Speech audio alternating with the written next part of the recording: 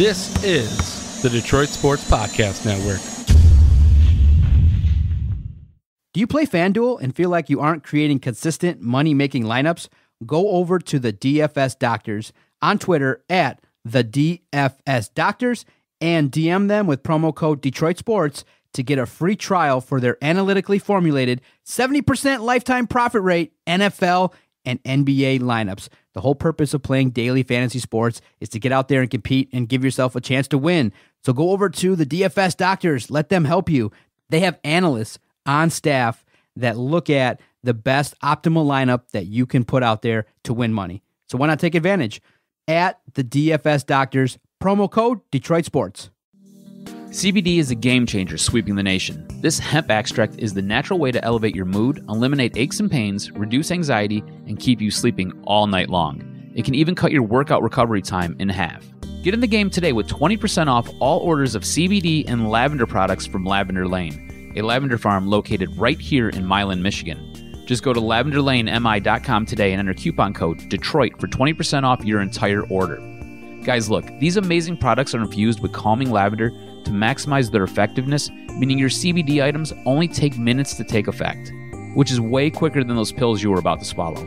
On top of it, they are perfect for men and women. Lavender Lane has lab-tested CBD creams, tinctures, and roll-ons that are perfect for any situation, even if you're on the go. Put your health back in your hands by heading over to lavenderlanemi.com and entering coupon code Detroit for 20% off your entire order of CBD and lavender products. What do you have to lose? Your satisfaction is guaranteed or your money back. So if you need lavender gifts for your loved ones or just looking for the natural way to ease your discomfort with CBD, go to lavenderlanemi.com and use coupon code Detroit to unlock these miraculous benefits of CBD and lavender. That's lavenderlanemi.com. And remember, use coupon code DETROIT for 20% off your CBD and lavender products from Michigan's own Lavender Lane.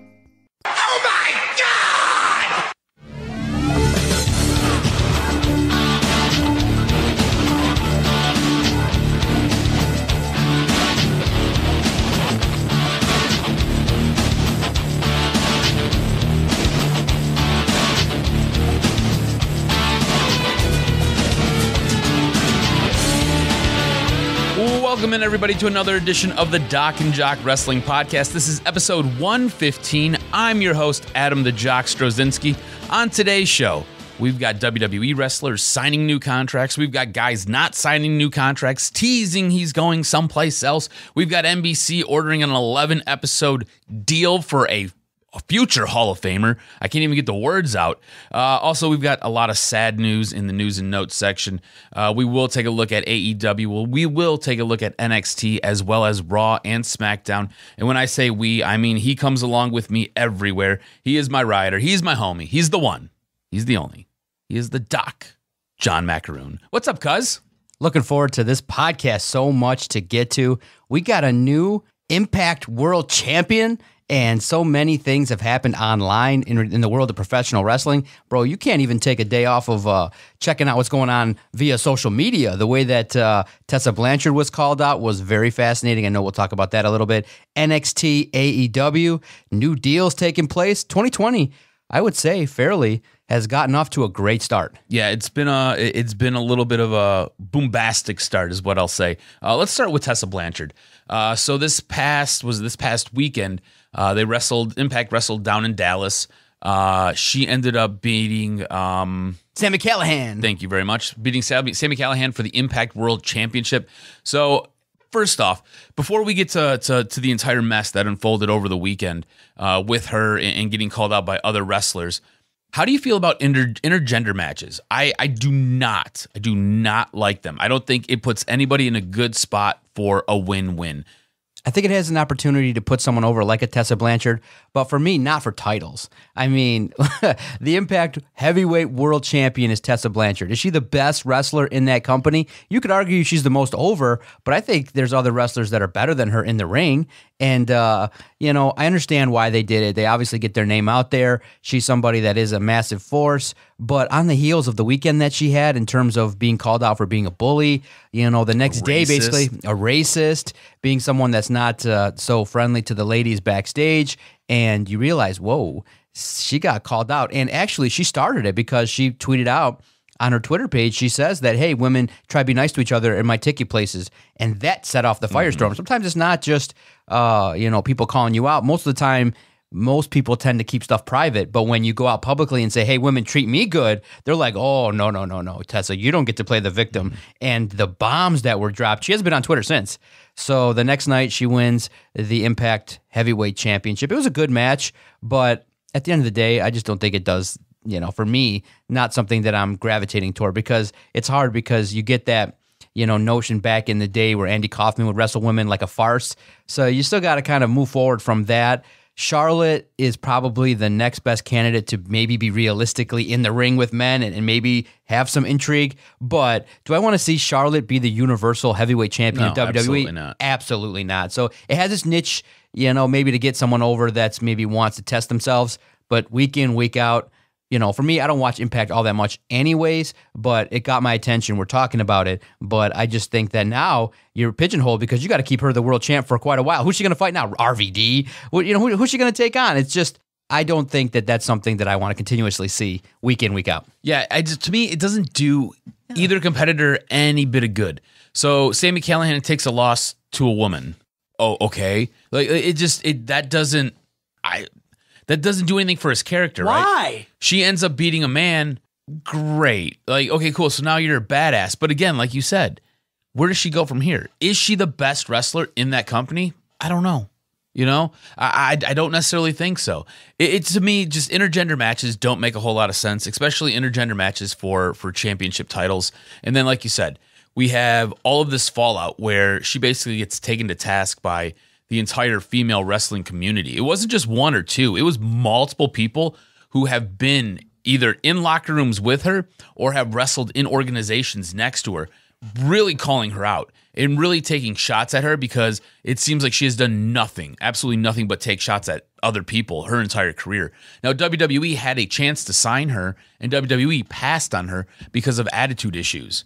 It's one of those things where I tend to believe all of these other female wrestlers calling her out instead of her side of the story, just because it's a whole lot, the way the scales are balanced here, it's a whole lot to a little.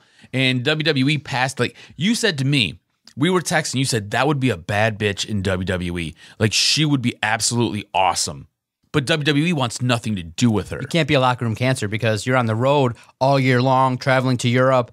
They will pass. WWE is not like that. They'll pass on people that are troublesome. No doubt about it. And so if you want to advance your career, doing stuff like that will get you nowhere. Yeah, absolutely. Did you get a chance to hear what Triple H did and kind of the fallout from that in terms of going online, kind of having a jovial, joking moment about at the expense of Paige? I seen parts of it. It just kind of refreshed me, bring me up to speed a little bit, because I've seen little bits and pieces of it as I was kind of scrolling through. He's promoting NXT TakeOver. It's probably a morning meeting, one of many that he's having, and he's kind of in a room, I guess, full of reporters that are probably kind of tired or looking a little bit like they're not paying attention. So he's kind of just talking about how Edge potentially could come back, Daniel Bryan.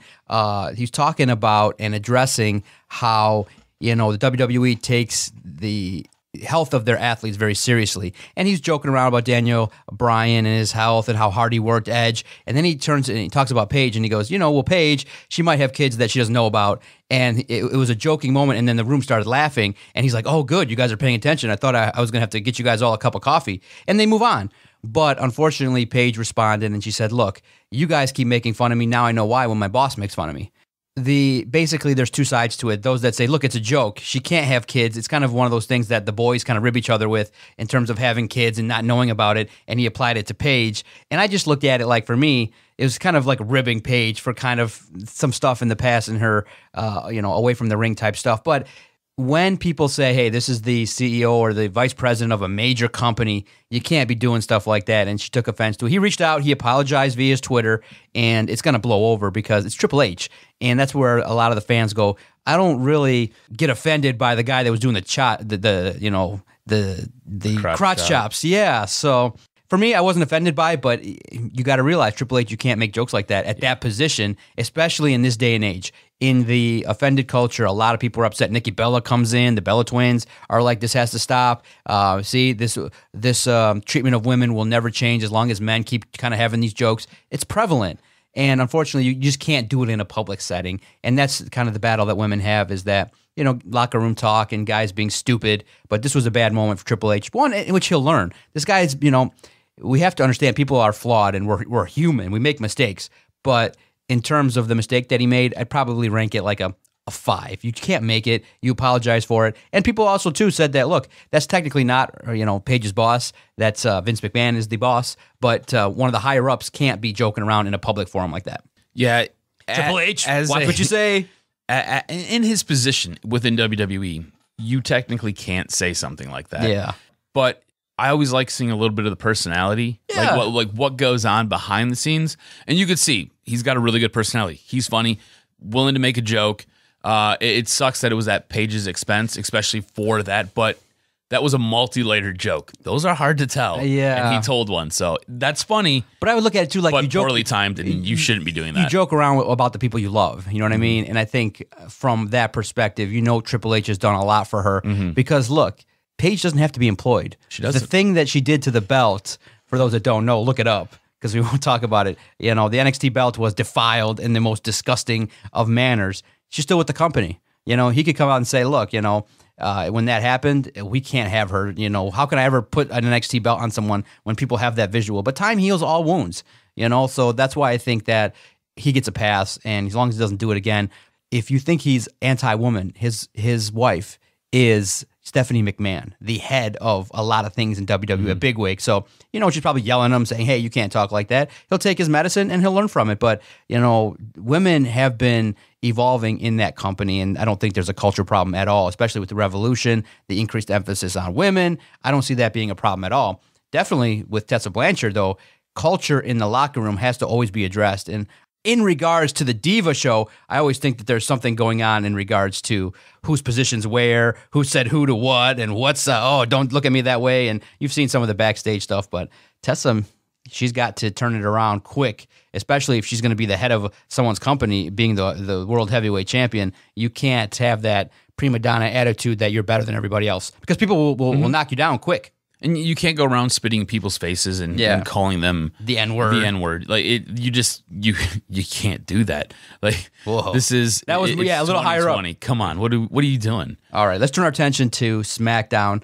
I think both you and I kind of felt the same way regarding kind of how WWE has handled the return of John Morrison. Obviously, he's going to align himself with The Miz, and we're seeing the evolving feud now between The Miz, John Morrison, and The New Day. Interesting stuff. But I think both you and I said that, the return of Morrison could have been handled on a grander scale, especially with the Royal Rumble being around the corner. Just having him return on an episode of Miz TV probably wasn't the most creative way to return a guy that has been away for almost a decade. Yeah, this could have been done better, lot right? different. Yeah, what would absolutely. you have done? What would you have done? So you could have had The Miz feuding with Kofi. You could have had him feuding with Big E. You could have had him feuding wherever. And imagine the pop that Morrison's music hits and the crowd just erupts and he runs down to the ring to make a save. Something along those lines would, I think, be a much better way to reintroduce him to the WWE crowd instead of having this lackluster Miz TV spot where he did get some good one-liners off. It just kind of felt like it was flat. It didn't really feel like it did a whole lot. I'd much rather see a guy come down to the ring and get in some action instead of just kind of sit around with his buddy and just talk about it. You know what I'm saying? I just felt like this was again, WWE either not having clearly thought through a couple ideas or trying to rush something that you probably could have built upon a little bit more, you know? Exactly. And so do you like the reunification of Morrison and Miz, kind of rehashing the past of their relationship, or should maybe Morrison have done something new? Maybe just kicked off a feud with Shinsuke, something new, fresh, in terms of bringing him back. We've seen it before. It's not fresh. It's not fresh, but I don't mind it because I think what this does is now you pair two guys. You had really nothing for Morrison. It's pretty obvious at this point. And Miz has been floundering for almost a year trying to kind of figure out where he's going to go next. So now I think you put these two guys together. You put them in the tag division, and I think you're going to get some really good creative spots out of both of these guys because they're so talented. And I think you help build up your tag team division. What was awesome was I forgotten how unique his entrance was, seeing kind of him do that flex. And it was nice to see, at least via the GIFs and stuff like that. But yeah, I think they can do more on SmackDown with Morrison and The Miz. One of the things that I think has impressed both you and I has been Lacey Evans and her feud with Bayley and Sasha Banks. I think it's something now that kind of has started to become more predominant on SmackDown, and it's something that's interesting. And one in which I think in this one, you got to kind of put over Lacey Evans. Bayley, Sasha Banks, they're established. Lacey Evans can't be viewed seriously if she's going to lose this one. I think she's got to go over because of the fact that she's right there in that mid-card status, right about to take that next step from where she's at to potentially to be in the mix with Bayley, Sasha Banks, Asuka, and the likes of Charlotte. I like where this is going. More specifically this week, her promo, the conviction that she delivered it with, I thought was fantastic. And we talk always about being a 5-tool player in wrestling, right? Having the look, having the moves, being able to deliver your promo. These are all important things. And I think you're starting to see a character finally get fully fleshed out. I think she's comfortable in this role. I think when she was a heel, it didn't feel natural. It felt forced. And it didn't really work. Her being the face and her being in this situation where they've kind of brought this full circle where they've introduced her child. Now it seems almost like it's a blood feud between Bayley and Sasha, and Lacey wants to do nothing but right wrongs that have been done to her. And I think her character evolution has been absolutely outstanding to this point. I think this is one of the absolute best things going on SmackDown right now. I think there's only one thing that kind of challenges it, and it's what we've got going on with the Usos and Roman Reigns, along with the King's Court, which includes Baron Corbin, Dolph Ziggler, and a returning Robert Roode. So what did you think about his return? Thought it was awesome. Surprising. I thought, him being away for potentially using some stuff that he wasn't supposed to use. Month suspension. Okay, fine. You serve it. You come back. You learn from your mistake. I think it adds heat to the rivalry. Before, we dive into that a little bit, I think the worst moment of SmackDown during the week was the Alexa Bliss Mandy Rose match. I just thought okay, it was decent, but there wasn't much to the match. It didn't evolve too much. So I just feel like with the women on SmackDown, again, we see a situation in which they're not utilized all that properly. Braun Strowman Nakamura was interesting. It was overall a good show on SmackDown. I think highlighted by the main event. I think that feud is now taking the turns in which you want. You want to see back and forth action. And the Usos, I think the Usos took on King Corbin and Dolph Ziggler. And then you have a returning Bobby Roode to help those guys, the heels, get over. The spine buster through the announce table. Was fantastic.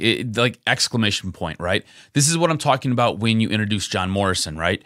You brought Bobby Roode back, or Robert Roode as he wants to be called now. You bring Robert Roode back, and he delivers in such an emphatic way where you're like, okay, cool, now we've got to talk about this.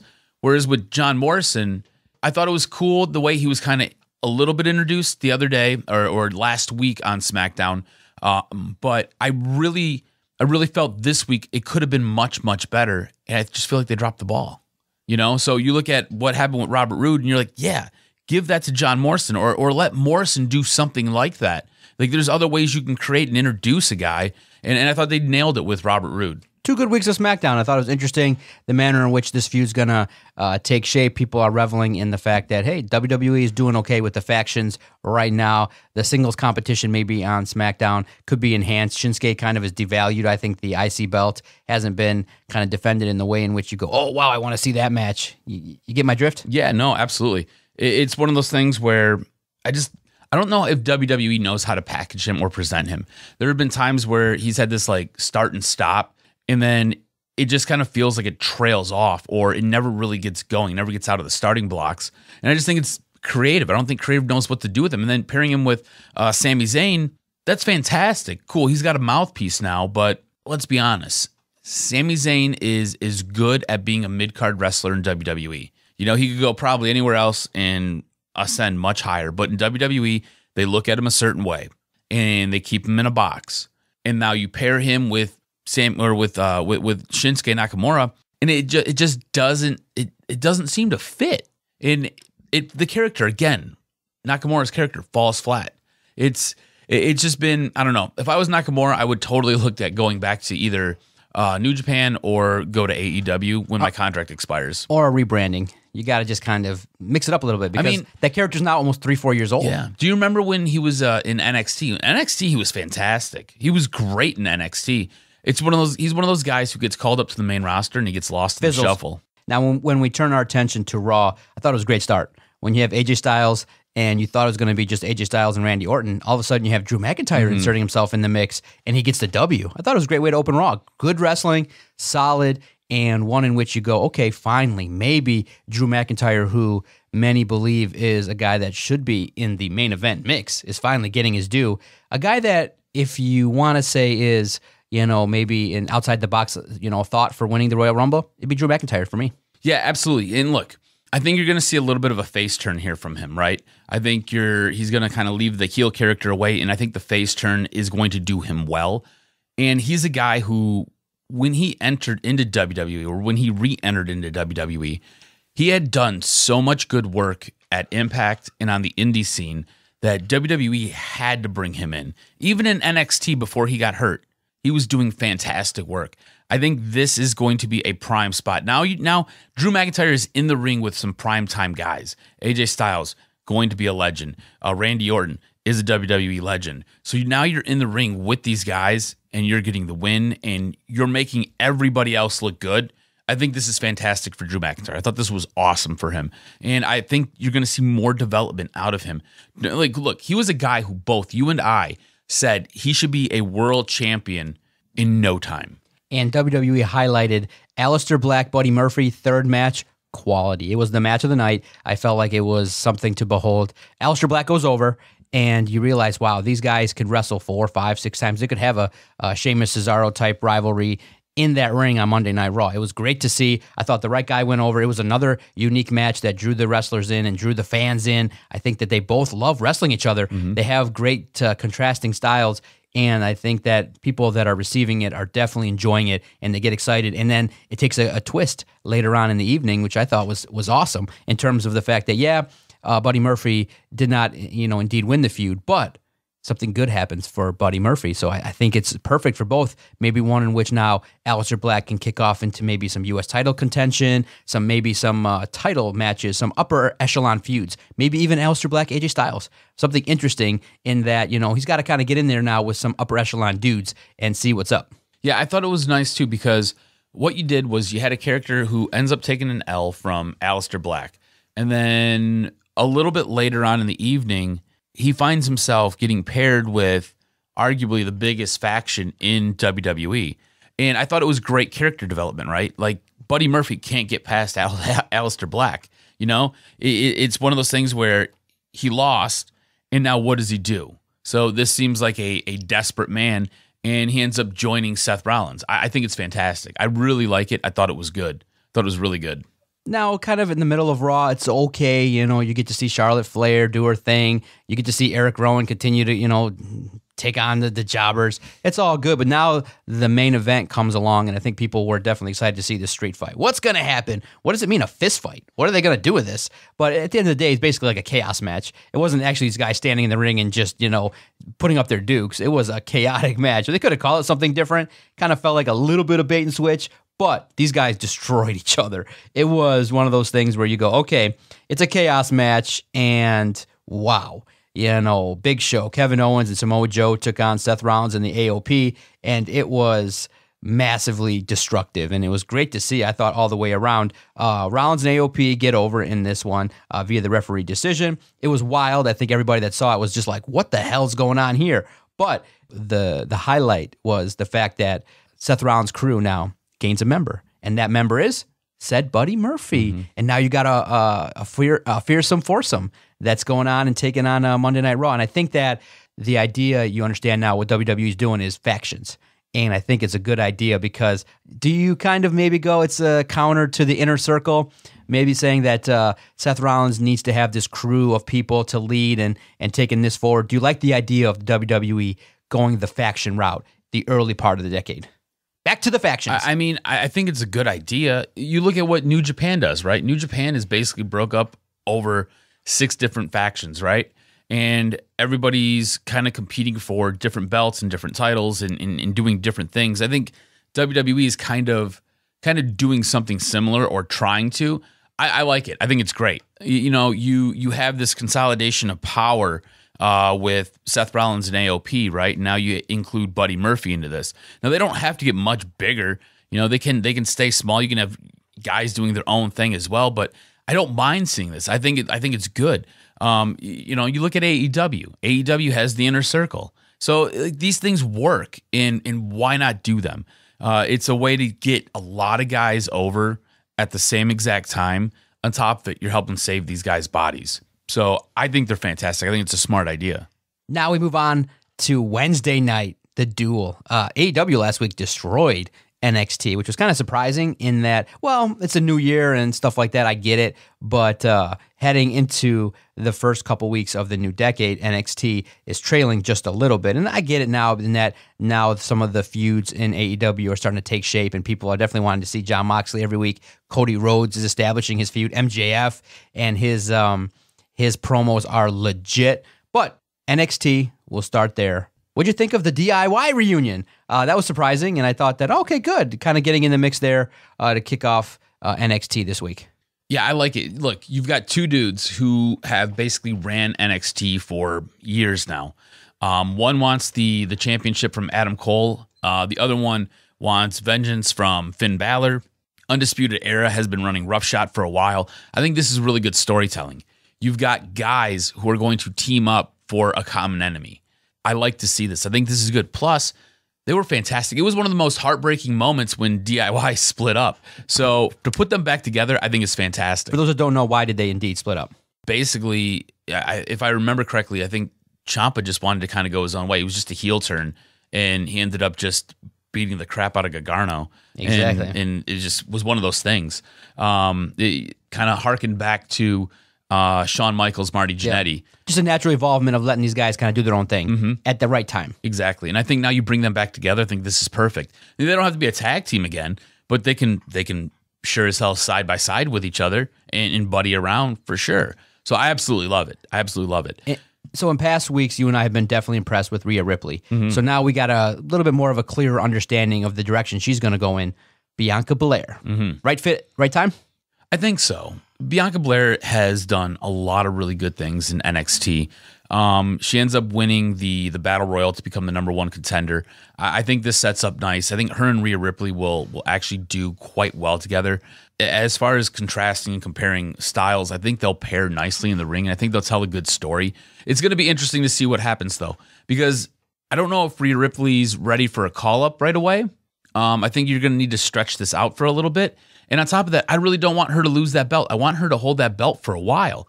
So kind of sad for Bianca Belair because I don't think she wins it as this feud kind of continues along, And again, I'm putting the cart before the horse here, but I think she's the right choice. I think it's the right time. I just don't think she gets the title at all.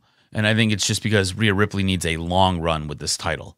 So I don't know. I thought NXT was pretty solid overall.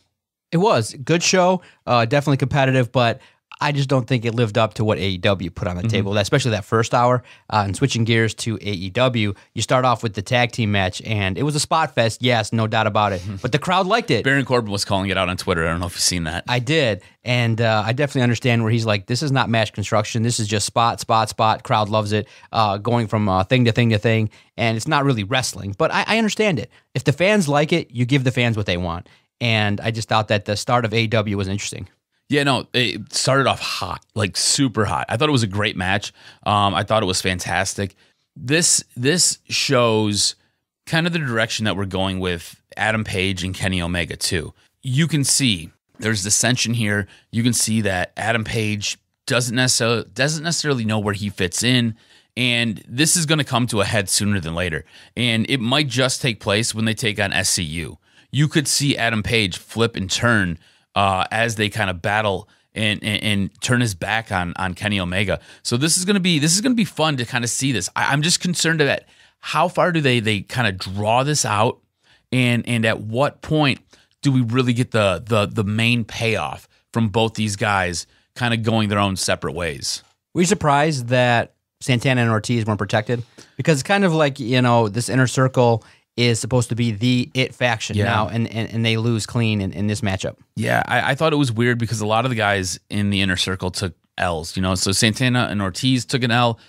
You had Sammy Guevara take an L as well. So I thought it was kind of weird on a night where your biggest faction has big losses. It strikes me as kind of pondering what's the direction here? Where are we going? Is there something else on the horizon, or was this just one of those things where this is how we're going to book it and you probably won't ever get any payoff? Maybe we're reading too much into it. But for the biggest faction to suffer 3 big losses in 3 really highly touted matches kind of made me scratch my head and say, that's weird, No doubt. And then you get Cody Rhodes. And his promos He's are fantastic, dude. When his promo comes on and his music hits and it's going to cut one, you got to pay attention. He's one of the best, maybe arguably top 3 right now in the entire industry in terms of drawing you in. And he's replying to MJF. It's going to be a great match. Now, did I hear it correctly? Because I was watching it, but passively, it's going to be a cage match? Yeah, it's going to be. I heard the word cage. I'm like, oh, baby, because it harkens back to the good old days with his dad, Dusty. So I was like, oh, this is something interesting. I'm more intrigued. Yeah, I think this is he's so good right now. Like we talked about a couple weeks, he's basically been carrying this organization on his back. He has rejuvenated his career, and he looks so damn good. Everything he does is exceptional. He is spot on. He is as sharp as a tack every time he grabs a mic, and in the ring, the guy. Honestly, if you had to grade a paper, right, on a scale of 1 to 100, he's usually giving you at least a 90%. You're getting an A performance from him every time he steps in the ring. He's been fantastic. You really can't say enough about him. He's been awesome this entire year.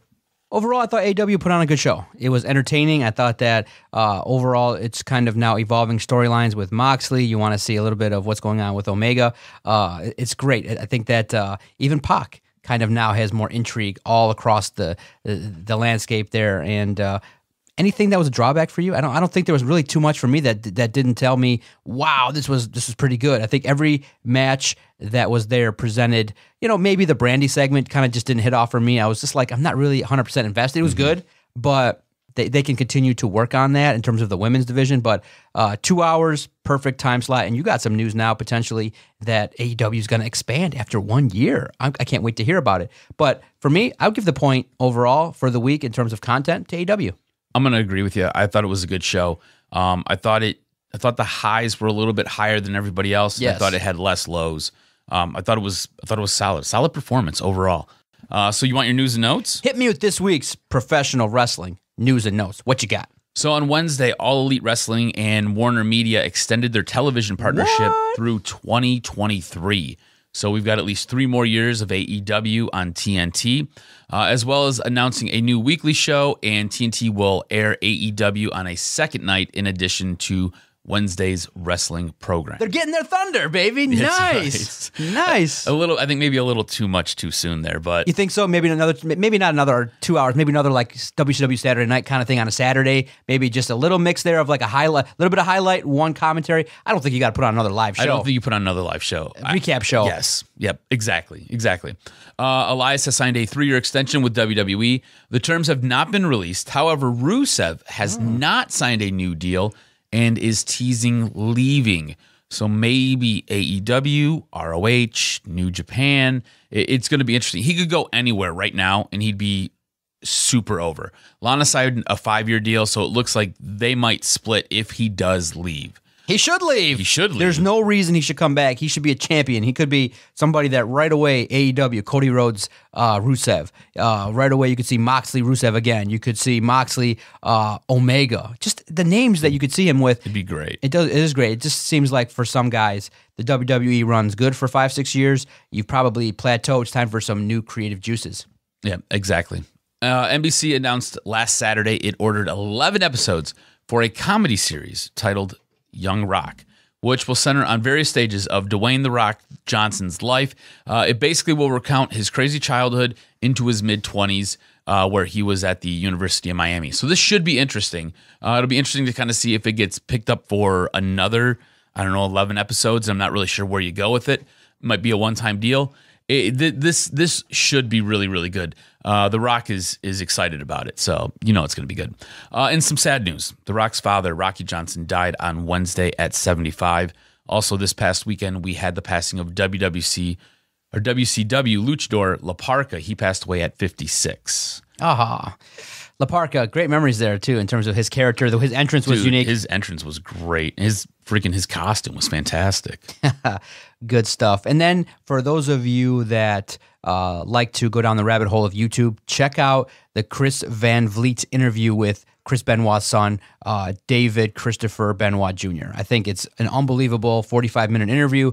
You get some real in-depth knowledge, and it's a fascinating look at somebody that was part of wrestling history and then had to deal with a tragedy and now potentially making his way back to the ring. I just thought it was fascinating in terms of content, shared it with everybody, and it's worth your watch. Chris does a good interview, and it's fascinating that potentially there could be another crippler in the mix in AEW at the end of the year. Pay attention to it because some hints, some interesting spoilers are maybe dropped in terms of what could happen. Nothing on the horizon, but maybe down the road there could be another Chris Benoit in the ring. I'm going to put this out there, and I don't really care. He was one of my favorite all-time wrestlers. He was the intensity that he wrestled with, the way he carried himself, the overall aesthetic look of him, and his moveset I thought was fantastic. I always felt like he was a little guy in a big dude's world, and he did everything he could. Scratch, fight, claw. I loved it all. I was absolutely devastated when news broke on that very sad, tragic day. But I absolutely loved Chris Benoit. I thought he was fantastic. It's just a really, really, really sad story. No doubt. Thank you guys so much for tuning in to another episode of the DocNJock Wrestling Podcast. I want to thank the fine sponsor, the Flick Chat application. If you're a fan of professional wrestling and you watch Raw, you watch SmackDown, AEW, NXT, definitely hop on to your favorite app store, whether it be Google Play or the Apple Store, and download Flick Chat. And all you got to do is join Detroit Sports' newest headquarters by hitting that little plus sign, entering in these 3 letters, lowercase DSP, and then you're in the Flick Chat application. You're in our group. And what is Flick Chat, you ask? Well, it's a large group chat application where you can create your own forum, and it's via the phone, mobile. And what you do is you create your own topic, and if you're a fan of Detroit sports, professional wrestling, we get in the mix there and share content, botches, good spots, bad spots, angles that we like, angles that we don't like, things that people that generally complain about on in regards to WWE. We talk about it, and it's fun because you're in control of your own topic, and you can get the hosts here on the network in the mix, and we can have a good conversation. I always enjoy, and I'm looking forward to discussing what the Royal Rumble is going to look like with you guys via Flick. Don't miss out on Detroit Sports' newest headquarters. Download Flick Chat. Thank you so much, Adam. Follow Adam on Twitter at AdamRSTROZ. Follow the network at Detroit Podcast. Shoot off a tweet to us anytime you want. We greatly appreciate it. Thanks, guys. We'll talk soon.